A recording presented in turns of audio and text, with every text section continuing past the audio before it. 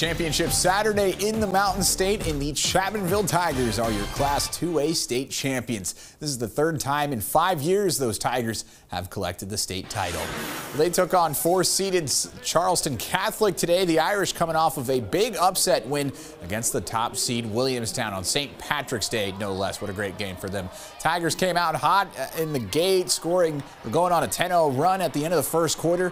They were up 14-8, but second quarter, Irish needs something. Max Wilcox drives to the lane, gets the foul to lay it in. Charleston Catholic down 6 with 4:30 left in the half. Some give and go to J. Allen Turner, who hits another three. He had 26 points today, shooting 11 of 15. But seconds before the half, a dish inside to Zion Blevins for the bucket, and the Tigers winning the break up 30-22. Third quarter, working around the yard, gets it to Wilcox, who again drives the lay-in and the and one. The Irish cut Chapmanville's lead to 3 with 3:30 left in the quarter, but Sal Dean, who's been a beast from 3 all week, hits it to get, again, the third quarter buzzer beater to go up 10, under 2 minutes left to go in the game. Chapmanville up 14, Catholic pressing hard, but the ball moving just too quick. Brody Dalton in the paint for the lay-in. Chapmanville stays in front of this one all game long to win it by the final score 59-49. The Tigers are your 2023 AA state champions.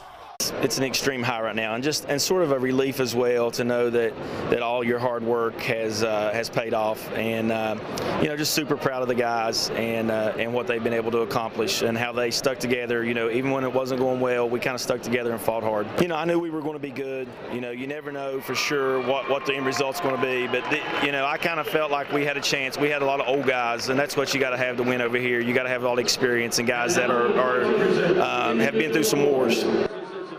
Chapmanville also won the state title back-to-back in the years of 2018 and 2019. Charleston Catholic is only graduating one guy, so they expect to be competitive like this again next year.